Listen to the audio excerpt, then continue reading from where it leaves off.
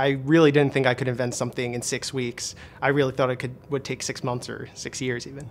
I definitely had doubts about my ability to invent something before Invention Factory. I didn't even think I'd be able to come up with an idea to invent something. I definitely had doubts to invent something since I thought I lacked creativity and anything of the sort. So I've worked on projects in the past, but I had doubts about working on something as open-ended as Invention Factory. My favorite part was definitely the ideation exercises that we did in the beginning because I liked collaborating with all the new people that I met. My favorite part of Invention Factory was the prototyping process. My favorite part of Invention Factory was being able to design and prototype my own ideas. My favorite part of Invention Factory was having the only boundaries be practicality and $2,000 budget. My favorite part of Invention Factory was definitely none of that. It was free food. My favorite part about Invention Factory was destroying those humidifiers.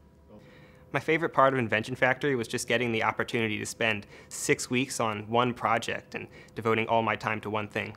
The inventing part was the best part of Invention Factory. My favorite part of Invention Factory was hearing the feedback that the judges gave us. It was really, really eye-opening. Collaborating with a partner was definitely stressful at times, but in the end, very rewarding. My partner and I were so in sync that even when she lost her voice for a full week, our communication didn't suffer at all. She was a CAD whiz and I was good at the presentations. Max and I worked really well together, from the quick prototypes that we did in the beginning to the pivots that we had to do along the way. Working alone was very different compared to the other people's in the program's experience, but I felt like everyone in the program really helped me, especially the 2 instructors. I think the most stressful part of Invention Factory was when we were trying to come up with an idea at the very beginning. It was definitely pretty scary when I had to change my idea drastically near the end of the program. The most stressful part of Invention Factory was the final presentation and judging. I thought that Invention Factory became stressful towards the end when we really had to work to get our prototype finished. The most stressful part of Invention Factory was the day before the presentations because we set the bar really high for ourselves. My scariest experience was a week before the final project. We ordered parts, and because of a rainstorm, it actually didn't come in until 3 days before the final project was due. So I was panicking the entire time. The closest thing I felt to that sentiment was probably the final day of judging, because we had to really prepare for our final presentation, and that's just nerve-wracking. I felt like the weekly presentations were extremely helpful.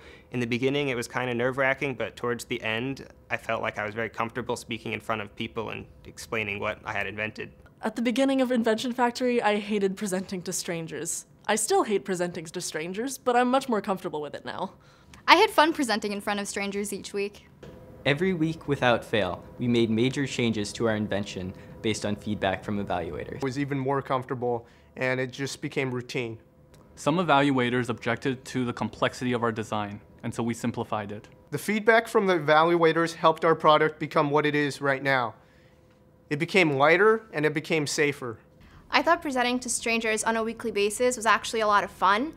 Getting to meet everyone and learning more about their backgrounds definitely helped to have different ideas about our own project. I feel like I'm definitely better prepared to invent more things in the future, especially considering I knew nothing about inventing before Invention Factory. I feel that I learned a lot in Invention Factory, and I could definitely use these skills to invent something in the future. Invention Factory has made me see the world in a different light. Everything is a problem that can be solved with an invention now. At school, I never really had the opportunity to work hands-on to achieve a goal that I set for myself. Invention Factory was totally different from my coursework at Cooper because it gave me a chance to work on an idea that was totally my own and totally open-ended. This program is different from our academic work because all of your concentration is focused on one project and there are no exams. I really appreciated the differences between academic life and Invention Factory. Invention Factory gave us a lot more freedom to work. My academic work is focused on learning concepts and learning how to make things. I feel this program was more geared towards actually putting those concepts into reality and actually making a physical product. Invention Factory is a lot different from regular schoolwork because I got to focus all my time and energy on one project, and I wasn't distracted by other classes. The first week of Invention Factory, we could never find scissors to cut anything, especially tape, so we decided that a tape dispenser would be a really good invention. I came up with the idea for my invention when I was taking out the trash one day, and when I got back, I saw this trail of food and who knows what through my apartment. I was like, how can I make this better and prevent this from happening?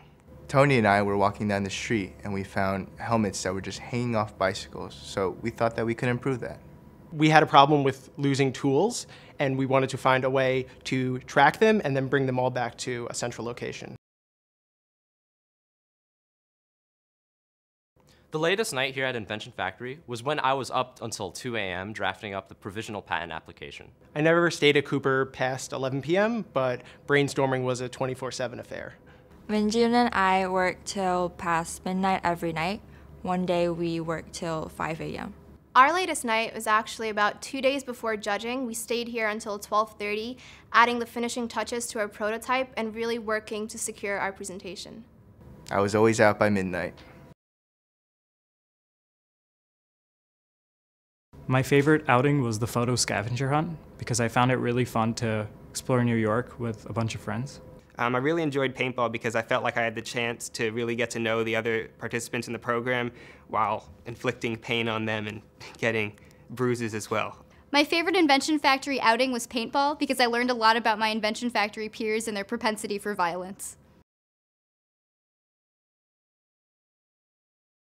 I believe that the 3D printing skills that I gained during Invention Factory will be really useful in the future. I learned how to use a CAD program called Inventor, which allowed me to model 3D objects and animate them. Learning SolidWorks was one of my favorite skills, and I really enjoyed using the 3D printers. During Invention Factory, I got really good at using power tools, especially Dremels. During Invention Factory, I was taught how to use the laser cutter, which is really cool, and I love using it. I feel like getting to know SolidWorks more and learning how to use the program more in depth is really going to help me in my future. I would definitely recommend Invention Factory to a friend. It was awesome.